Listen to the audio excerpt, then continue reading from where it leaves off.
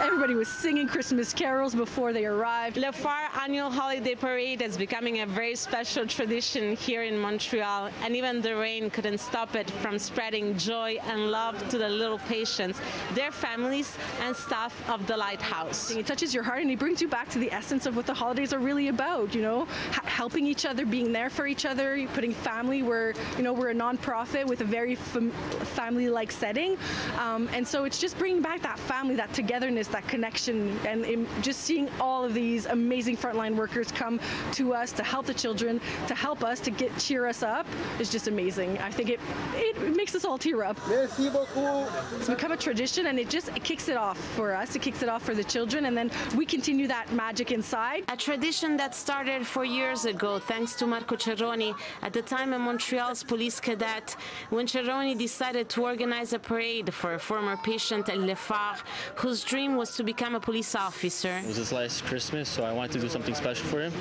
So I did a Christmas parade for him and the other children at Le Phare, and ever since then I've been continuing to do this every year with all the Montreal police officers, the firefighters, the paramedics, and other police forces around Quebec. Even under pouring rain. Rain or shine, we've made a promise to Le Phare that we're always going to be there. So we're going to be there no matter what. If it rains, it snows, we're always going to be here every year.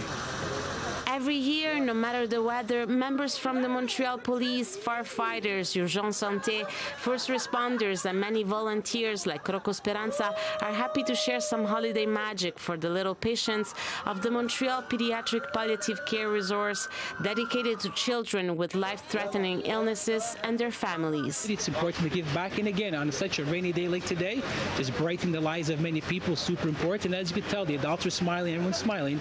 It's a great day for everyone. We always say we can't control the life-limiting illnesses of these children, but we can control the quality of life that they have, and we can control them having fun and being able to fully, be in their youth and fully enjoy life. That's why these moments are so meaningful for the little patients, says Ariane Parent-Lemay, Director of Nursing and Healthcare Services at the Lighthouse, who is grateful for all the support that allows Le Phare to provide the free care and services to help families navigate the worst of the storms.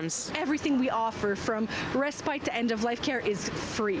So we need our community, we need our, the whole community to help us. It's a positive day, but it's also very emotional seeing the parents with their children, and it's the least that we can do, and it's our pleasure and it's our honor to be here every year.